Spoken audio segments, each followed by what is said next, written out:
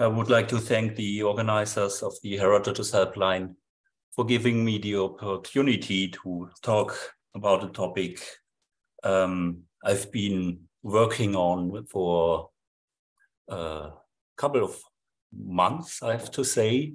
And I was inspired by many people.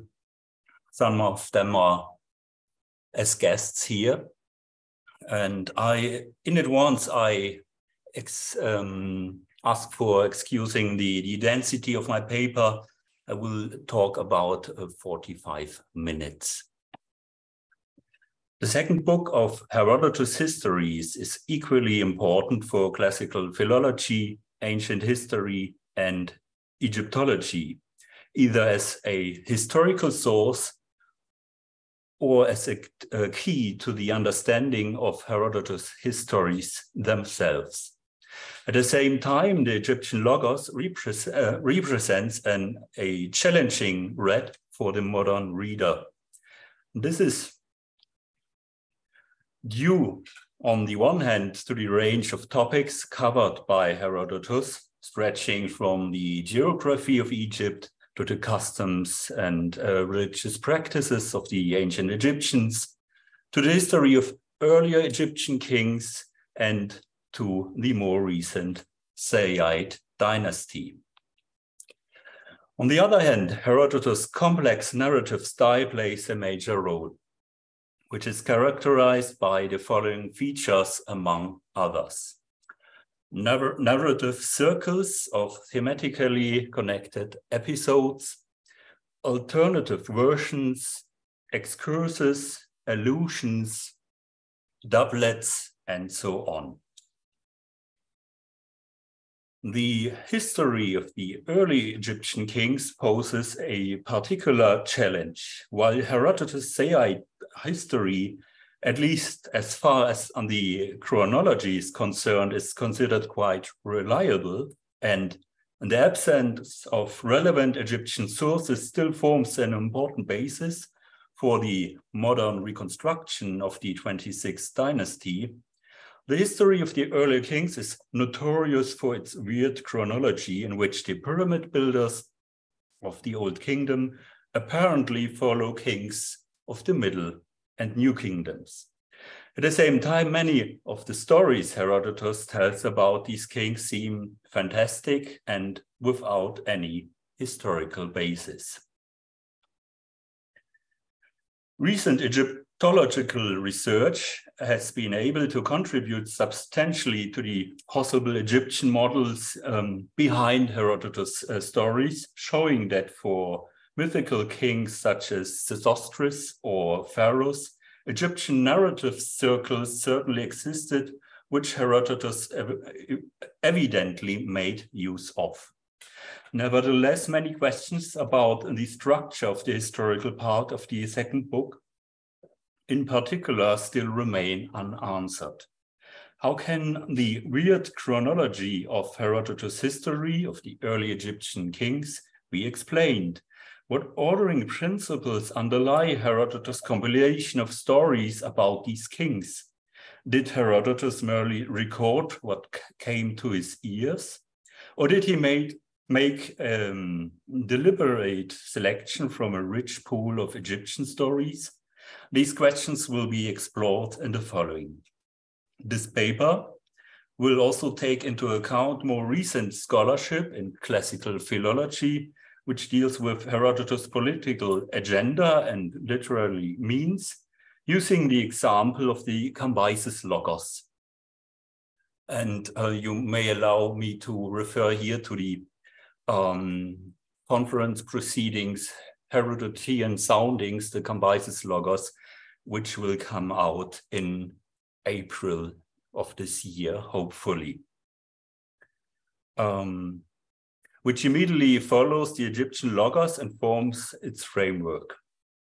The question of the extent to which the Cambyses Logos and the Egyptian Logos can be related to each other will be explored in the following. In this paper, a somewhat unusual path will be taken, in which first the role of places, things, and monuments and related stories in Herodotus Logos on Egypt will be studied in order to then draw further conclusions with regard to the composition of the second book. There are good reasons to do so, because in addition to a very precise labeling of his sources, Herodotus repeatedly mentions places, things, and monuments that are supposed to serve as material testimonies of his histories.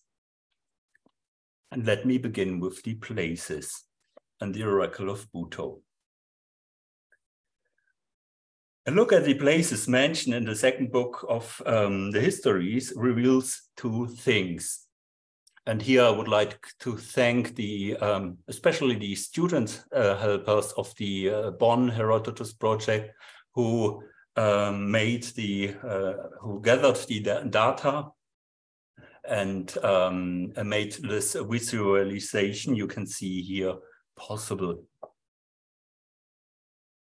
On the one hand, the Egyptian Logos is not about Egypt alone, rather it is to be understood as a history of the relations between Egypt and Greece. And I think this map nicely illustrates this. So there are two clusters of places, as you can see. There's of course the Egyptian Nile Delta, but you can also see that there are plenty of places from the Aegean Sea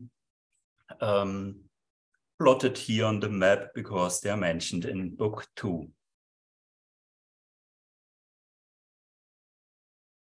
On the other hand, the Logos clearly shows Herodotus' specific view of a Greek traveler on late period Egypt.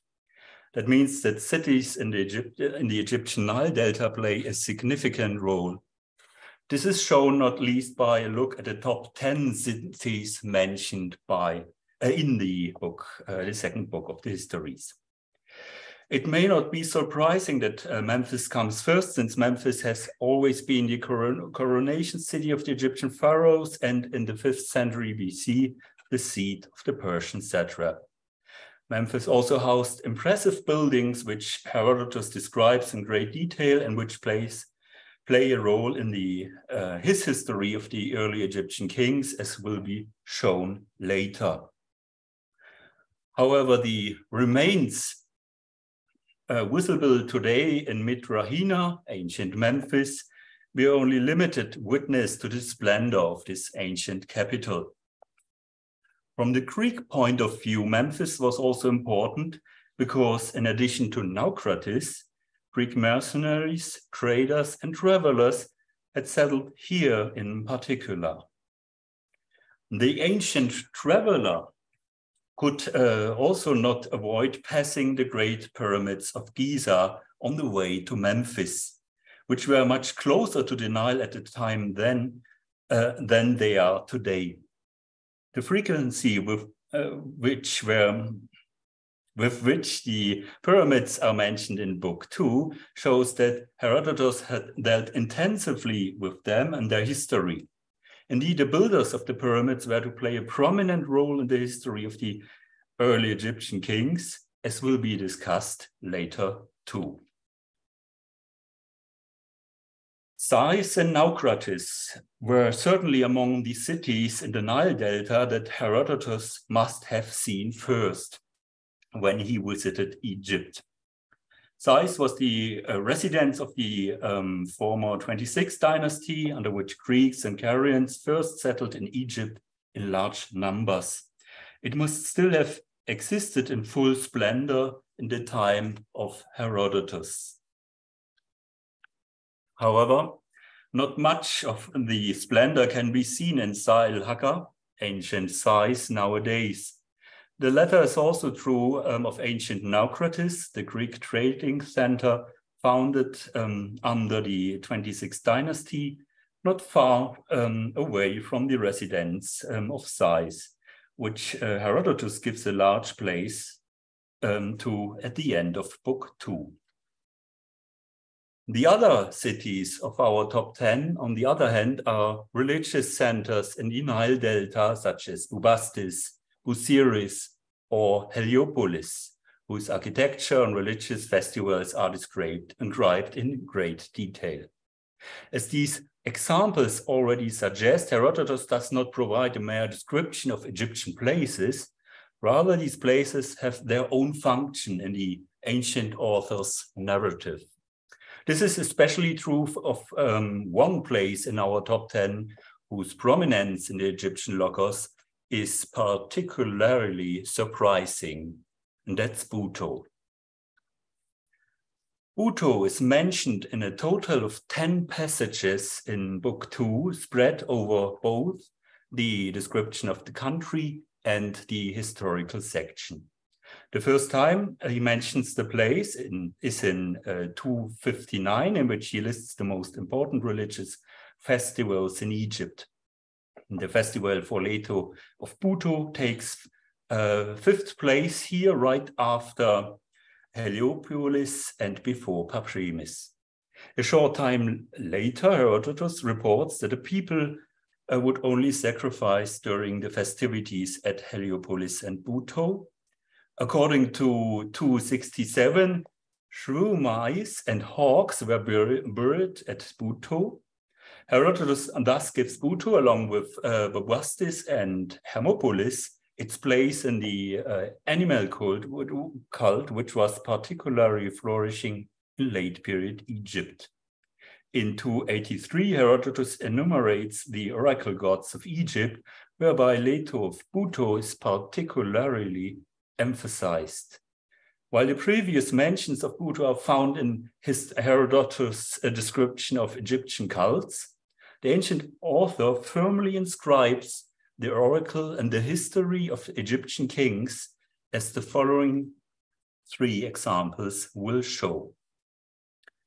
Herodotus begins with the enigmatic king Pharaoh, who was prophesied by the oracle of Buto that he would be cured of his 10-year blindness if he washed his eyes with the urine of a woman who had intercourse only with her own husband.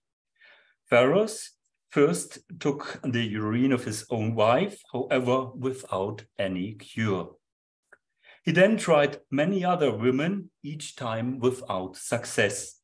After he was finally cured, he gathered all these women except the one who had cured him in a city called Red Clay and burned them with the city. Then he married the woman who cured him from his blindness. Herodotus mentions two obelisks that King Pharaoh had erected in Heliopolis after his healing. The mention of monuments as witnesses is quite typical of Herodotus' Egyptian logos, as we shall see later. And Herodotus is not at all wrong when he places obelisks, especially in Heliopolis. The case is different for King Pharaoh. The name Pharaoh is not to be associated with the historical king, but is merely the Greek rendering of the Egyptian royal title, Pharaoh. However, it should be noted that the story of Pharaoh, who is cured of his blindness by the bodily fluid of a faithful wife, in that case tears, is attested as one of the original 70 short stories of the Egyptian narrative circle around the priest Peteese. The Peteese stories are attested for the first time by fragments from Saqqara, dating to the 4th century BC, and this example strongly shows that Herodotus did indeed knew Egyptian stories. Yeah.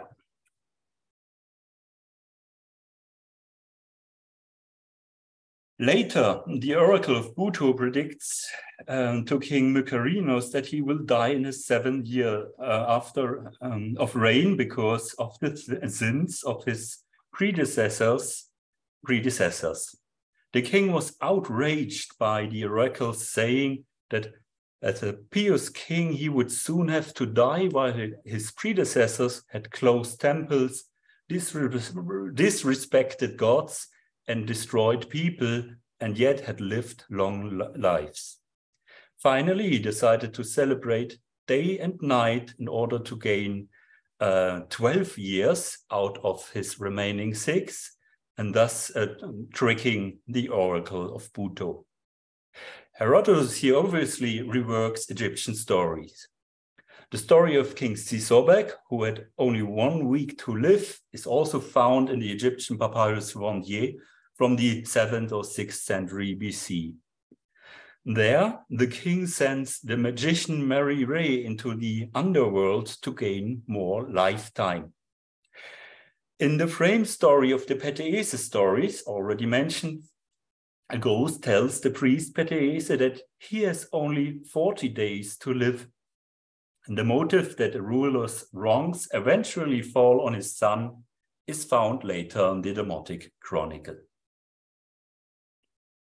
Finally, the oracle of Buto prophesies to the founder of the 26th dynasty, Psammetichus I, that he would take revenge on the 11 kings who had driven him out, when he will see men of bronze coming out of the sea. Psammetichus did not quite believe that bronze men would come to his aid, but a short time later, Ionians and Carians were stranded on the coast of Egypt on a raiding expedition. They disembarked from their ships in their armor, and a local who had never seen men in armor before carried the news to the royal court that bronze men had come from the sea. With the help of Ionians and Carians, Psammetichus I finally succeeded in bringing all Egypt under his rule. This is the beginning of 200 years of Greek involvement in Egypt, which would last from the Saite dynasty at least to the Inarus revolt in the middle of the 5th century BC. It is surely no coincidence that he had already been appointed as king before by a bronze helmet, fulfilling an oracle as well. Through a bronze helmet, Amasis was later also be promoted to kingship.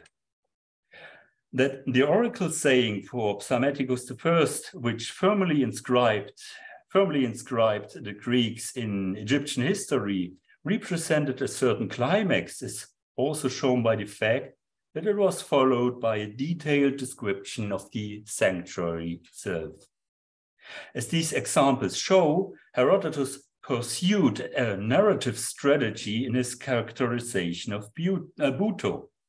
He built up the Egyptian sanctuary, which was certainly little known to the Greek audience, into the Egyptian oracle par excellence, which had an active influence on the fortunes of Egyptian kings and even predicted the foundation of the Saite dynasty. The significant role of oracles in Herodotus' histories as a whole is evident not least in the stories described in Book 2. But what about the actual cult of in Buto? What can we say about this? The sanctuary of Warjet of Buto played an important role for Egyptian kingship, that's for sure. Along with Nechbet of Necheb at El Kab, the deity was considered one of the 2 protecting goddesses of the Egyptian king. That this goddess was still relevant in the Saite period can be seen in a number of bronzes that come from the residential city of Sais.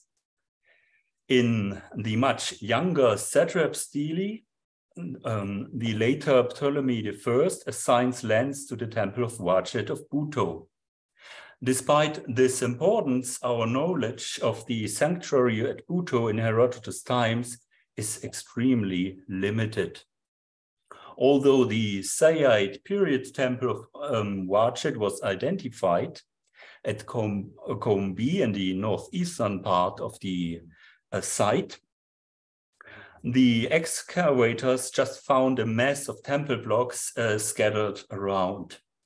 This led to the assumption that the temple has been destroyed by the Persian King Cambyses.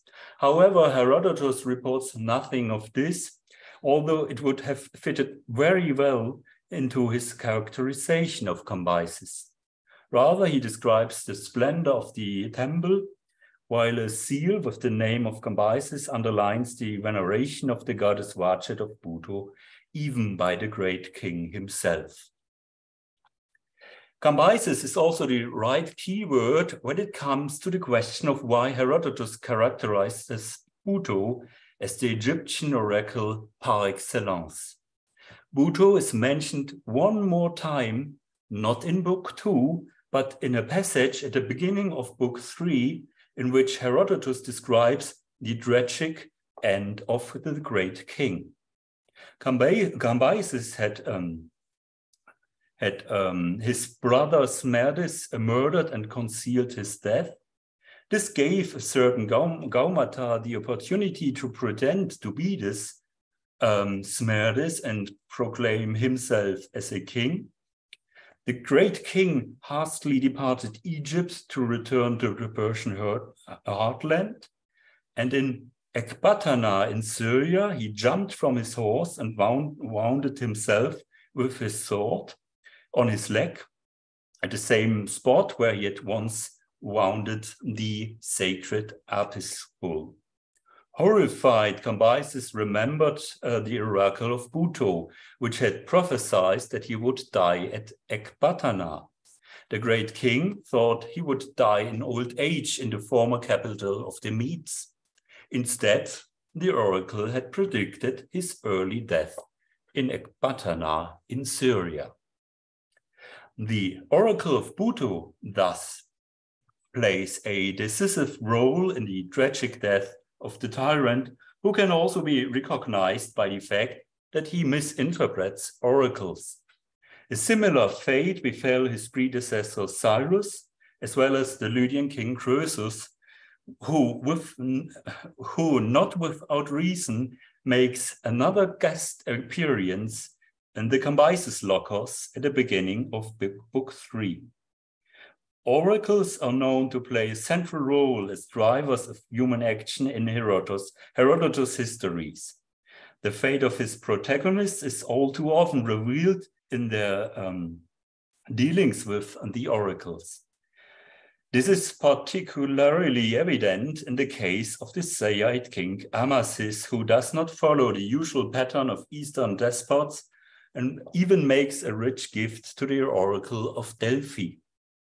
The oracle of Buto, on the other hand, was probably only slightly familiar to Herodotus' Greek audience, which is why Herodotus introduced it in an intriguing manner in the second book of the Histories, so that he could presume knowledge of this oracle in his description of the tragic death of Cambyses. The example of Buto vividly shows that the Egyptian Logos and the Cambyses Logos are closely linked. The Egyptian Logos is virtually an excursus from the Cambyses Logos, which already begins actually in Herodotus 2:1. Buto, by the way, is not the only Egyptian place that should still play a role in the Logos of Cambyses. The same can be said for Memphis and the necropolis of Sais. And I will show now that not only places are suitable to illustrate the connection between these two logi. Let me continue with things and the breastplate of Amasis. To understand Herodotus' treatment of Egyptian matters, it is worth looking at his characterization of the Sayyid king Amasis. That the penultimate king of the Sayyid dynasty was of particular importance to Herodotus can be seen simply from the fact that he gives the Sayyid king almost twice as much space in his histories as his predecessors combined. Herodotus forms an entire narrative circle around his king, from his usurpation of the Egyptian throne, his dealings with oracles and his fellows, his daily routine, his cult politics, his legislation, to his friendships with the Greeks. There are at least two reasons why Amasis plays such a major role in Herodotus.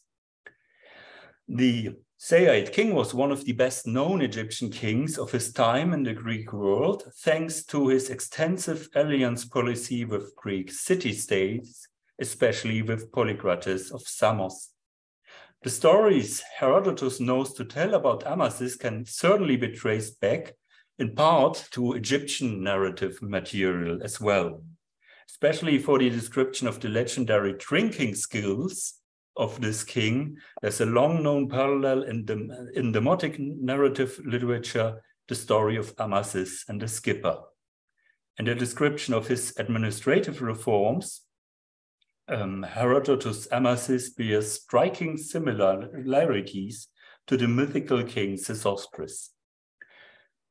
In addition, Werner Müller also assumed that Amasis' novellas circulated even in the Greek world, which Herodotus could draw on to enrich his account of the Saite king.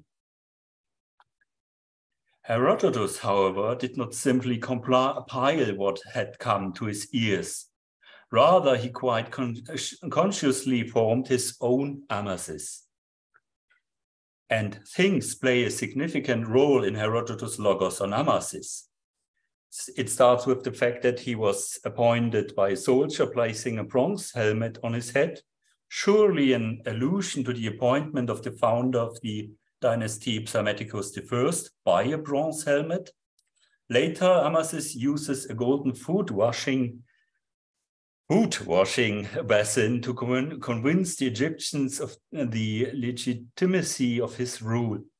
He had the basin recast in a golden statue of a deity, which was immediately worshipped by the Egyptians. Likewise, they were to worship Amasis, a simple soldier who had become king. Also noteworthy is the allegory of the bow that Amasis uses to justify his daily routine. The Saite king used to spend only half a day on governing the country, and the rest of the day drinking and partying, which earned him the criticism of a courtier. He calmly replied that even a bow could not always be drawn, but needed to be relaxed.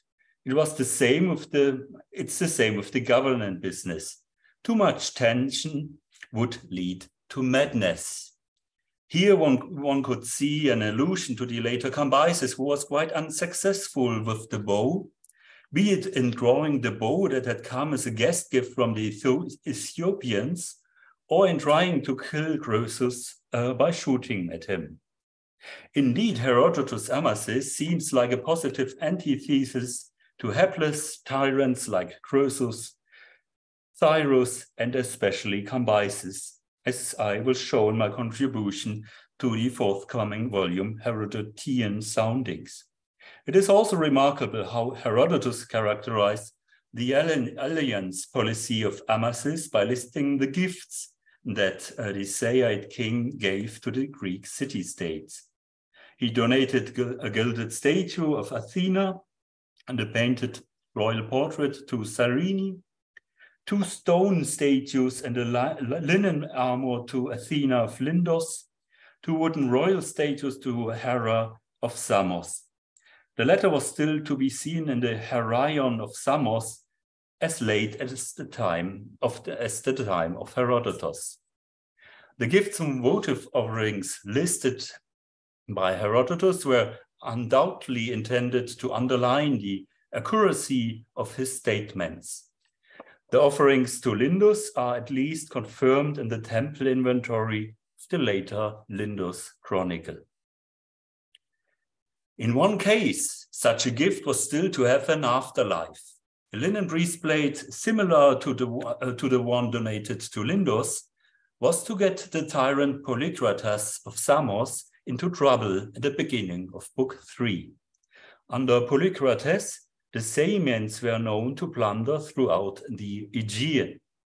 They had also looted a linen armor that Amasis wanted to send to the Spartans, as well as a crater that the Spartans in turn wanted to send to Croesus, the king of Lydia.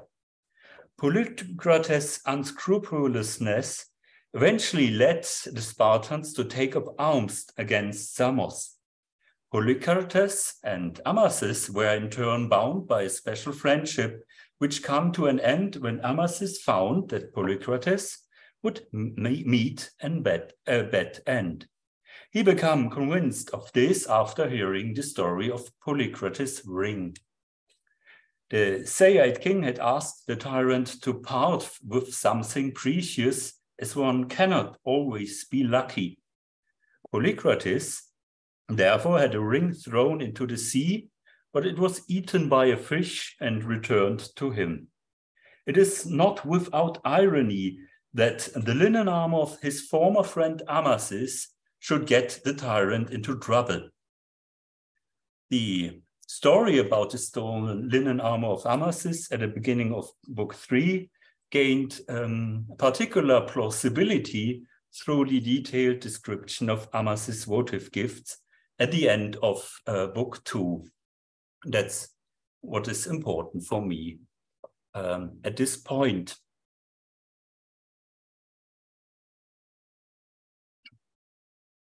And now I would like to show you that also monuments play their certain role in the Book 2. This is the third and last part of my lecture. Monuments, along with places and things, played a prominent role in Herodotus' Egyptian logos. Monuments function as testimonies for the stories Herodotus knows to tell. This is particularly evident in Herodotus' history of the early Egyptian kings. The history includes a handful of kings attested by name who would have ruled over Egypt after a long period of over 330 nameless kings. It consists of longer narratives, such as the one on Rhamsinitos, whole narrative circles, like the one on the mythical king Sesostris, even excursus, like the excurse on the Greek Rhodophis, and of course doublets, such as repeating stories on princesses as prostitutes. Interestingly, each king is associated with one or several monuments, and that's what you can see here on the slide. Herodotus' accuracy is striking when he refers naoi to Amasis or obelisks to Heliopolis. In fact, Amasis erected several naoi in all over Egypt during his lengthy reign. Some of the monuments are directly linked to the stories Herodotus is telling, such as the stories on Pharos, Cheops, or Mykarinos. They may go back to Egyptian monument novellas, as Wilhelm Spiegelberg has pointed out a long time ago, that the stories the Egyptians themselves related to particular monuments in the time of Herodotus, of course.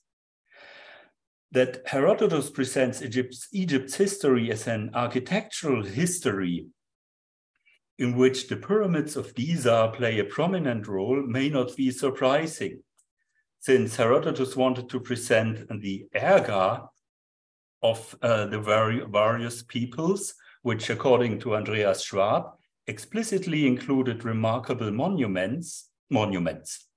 Nevertheless, it is worth taking a look at how Herodotus stages this building history. On closer inspection, the history of the early Egyptian kings turns out to be a schematic construction history of the Temple of Hephaestus in Memphis. The first king to be attested by name, Min, makes the beginning by founding the temple. Later, the king Moiris erects a portico on the north of the temple.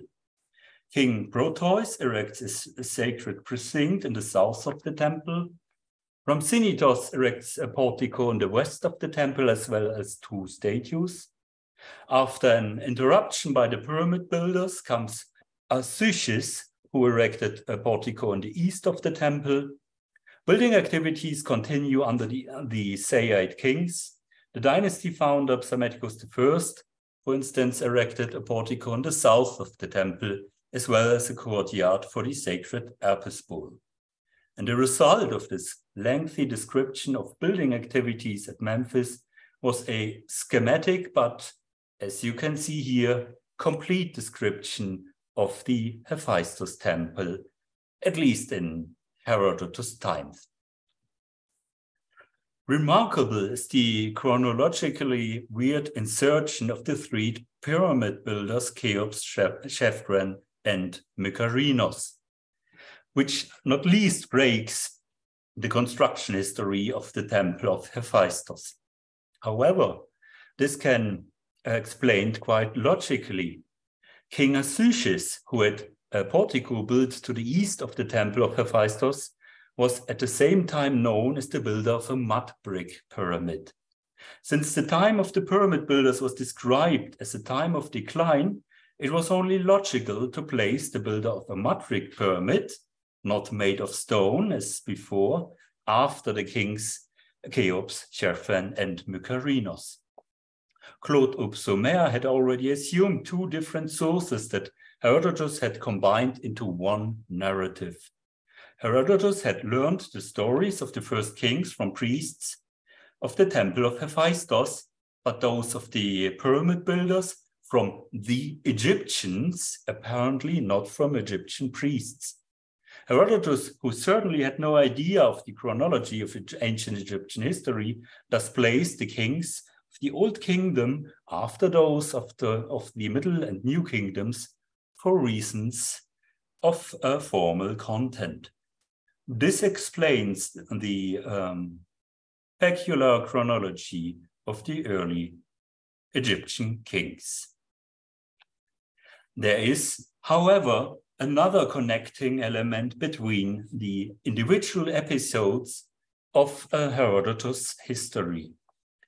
Stories about princesses and courtesans.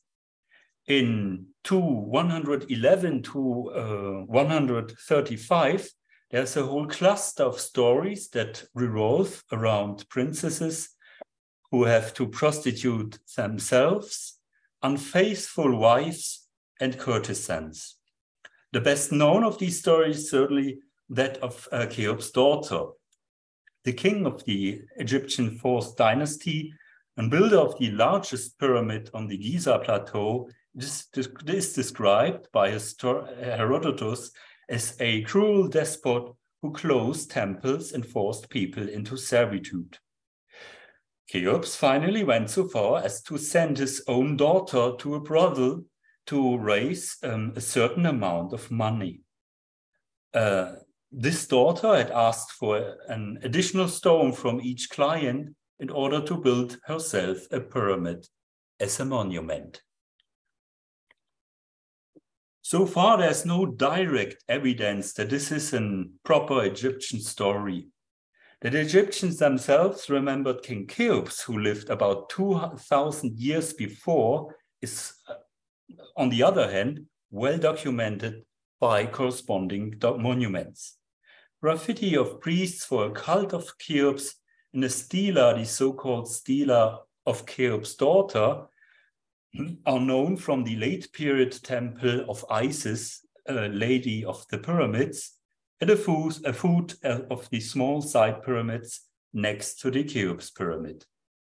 This stela mentions, among other things, that Cheops built a pyramid for the king's daughter, Henut-Sen, who is, interestingly, not attested through Old Kingdom sources. Therefore, an Egyptian background to the story can certainly assumed.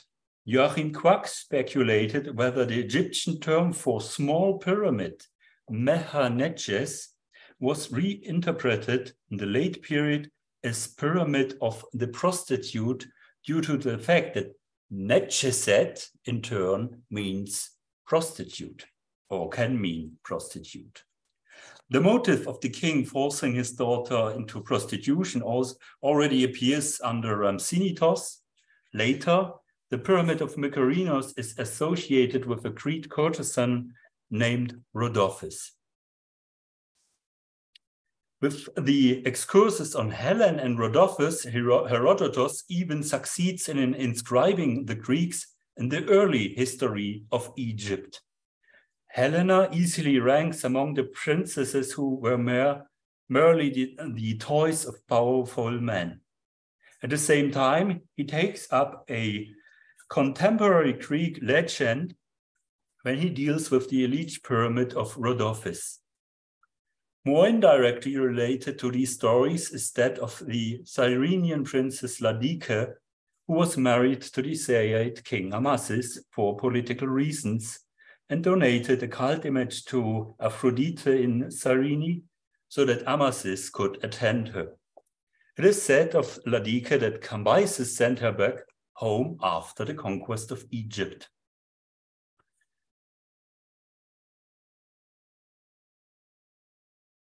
And by doing so, Herodotus inserts a cliffhanger that would to what is to come afterwards, the 3 stories of why Cambyses went to Egypt. At the center of these stories is the king's daughter Nitetis, who, according to one version, had been sent by Cambyses to the great king for marriage. Unwilling to send his own daughter, Cambyses passed off the daughter of his predecessor Apries as his own. Cambyses moved against Egypt in anger after Nitetis had confessed this fraud of Cambyses. From this perspective, it can be concluded that Herodotus was not only reproducing royal stories that he had picked up in Egypt. While such stories certainly existed in demotic narrative literature, as the example of the Peteese stories has shown, it can be assumed that Herodotus deliberately chose these stories in order to combine them into a thematically coherent narrative circle. The entertainment value of these stories cannot be denied. In my opinion, however, there's more to it than that. With this circle of stories, Herodotus thematically prepared the story about the fraud of Cambyses at the beginning of Book 3. Let me conclude. In this lecture, I've tried to show, by means of the way Herodotus deals with Egyptian places, things, and monuments, and the stories behind them, how closely the Egyptian logos and the Cambyses logos are linked. Indeed, the logos on Egypt is to be understood as a lengthy excursus from the Cambyses logos. Using Buto as an example, I try to show how Herodotus systematically builds up an Egyptian place that was certainly little known among the Greeks into an oracle par excellence, in order to then use the oracle in a key episode of the histories, the tragic death of Cambyses at the beginning of Book 3. A guest gift from Cambyses was in turn to get the tyrant Polycrates into trouble, calling the Spartans into action. By extensively describing the gifts of the Sayyid king in Book 2, Herodotus laid ground for the story about the breastplate of Cambyses in Book 3. Lastly, I have shown how Herodotus used Egyptian monuments, such as the Temple of Hephaestus in Memphis, or the pyramids of Giza, and Egyptian stories associated with them to construct his version of Egyptian history. That this is a Herodotean construct is evident not least in the narrative circle around princesses and courtesans, which can be read as a prelude to the Nitetis story and the reason for Cambyses' war against Egypt at the beginning of Book 3. For the Egyptologist like me, This explains the disparity that characterizes the historical part of the Egyptian logos. Much of what Herodotus relates in it has either a direct reference to the Greeks or to the logos of Cambyses at the beginning of Book 3. The latter is an important key to understand Herodotus' agenda, especially the critique of the Athenian expansionist policies in Herodotus' own time, as, for instance, Liz Irwin pointed out at several occasions. The warning against despotic hubris is a key theme here, stretching from Croesus and Cyrus in Book 1 to Cambyses in Book 3 and Xerxes in Book 4. Book 2 is not an exception here, for it is full of Egyptian despots such as pharaohs, Cheops, or Apries. And what monument could be better embody despotic hubris than the pyramids of Giza? Thank you for your attention.